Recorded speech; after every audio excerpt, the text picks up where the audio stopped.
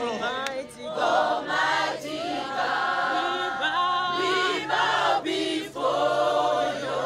We bless your name. It was a combination of praise songs and preaching as Christians from different denominations gathered to demonstrate against the recognition of same-sex marriages.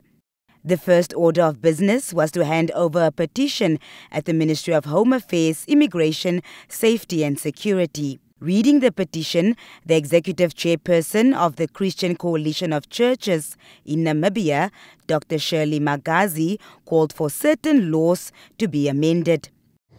The Christian Coalition of Churches in Namibia strongly advocates for the amendment of the Immigration Control Act 7 of 1993 by defining spouse to mean husband, and this is man or male, and wife, which is woman or female, that marriage is only between a man and a woman. Consistent and compatible with Article 14 of the Namibian Constitution. Furthermore, the law should prohibit same-sex partnerships as marriages and any funding that promotes such practices. We further advocate for an enactment of an Act of Parliament to explicitly prohibit the practices of homosexuality in Namibia. Deputy Minister of Home Affairs, Immigration, Safety and Security, Daniel Kashikola, received the petition on behalf of the minister. I am accepting this petition with humility, and I shall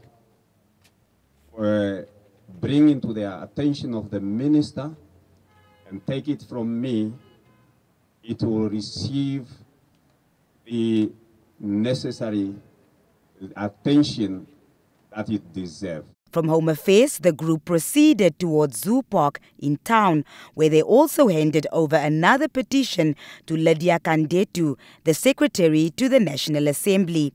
Dr. Magazi said Article 81 allows Parliament to overturn or contradict rulings of the Supreme Court. That the Namibian people are not satisfied, and they are asking the Parliament to evoke Article 81 of the Namibian Constitution in the spirit of upholding and defending the integrity of our Constitution, in the spirit to uphold and protect the morals and values of the Namibian people.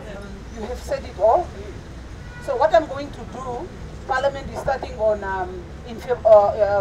Tuesday. This is the first thing that I'm going to do. Come on! So the people have spoken, and for us that are working there, is just to do the work. Yes, that's right. Thank you so much.